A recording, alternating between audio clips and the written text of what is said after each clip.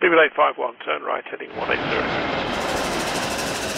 14 Papa, turn right 245, report localizer established 27. Today's focus surrounds the troubled Boeing 737 MAX, which is set to finally see test flights begin by the European Union Aviation Safety Agency, or more simply the EASA. These tests, though, will not be taking place in Europe, rather in Vancouver, Canada, and on behalf of the EASA, who since early 2019 said that they wanted to conduct their own thorough tests on the aircraft type to help determine whether or not it truly is safe for passengers to fly on in the coming months and years. The first test flight will be on September 7th, and they'll continue testing throughout that week and well into the future. Very similar to what we've been seeing the FAA do with the aircraft for the past 2 months.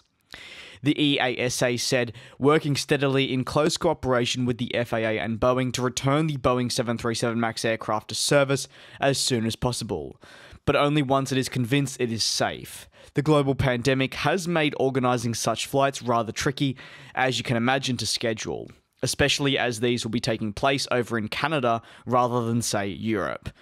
Once they begin these test flights, though, they'll give the EASA a better idea at the changes Boeing made and obviously how they therefore then impact the aircraft.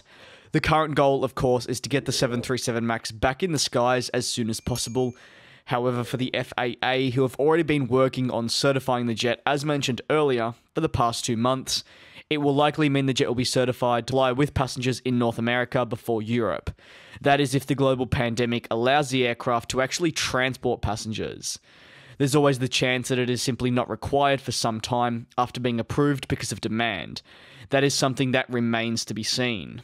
The EASA further added when commenting on Boeing's progress, while Boeing still has some final actions to close off, EASA judges the overall maturity of the redesign process is now sufficient to proceed to test flights. These are a prerequisite of the European agency to approve the aircraft's new design.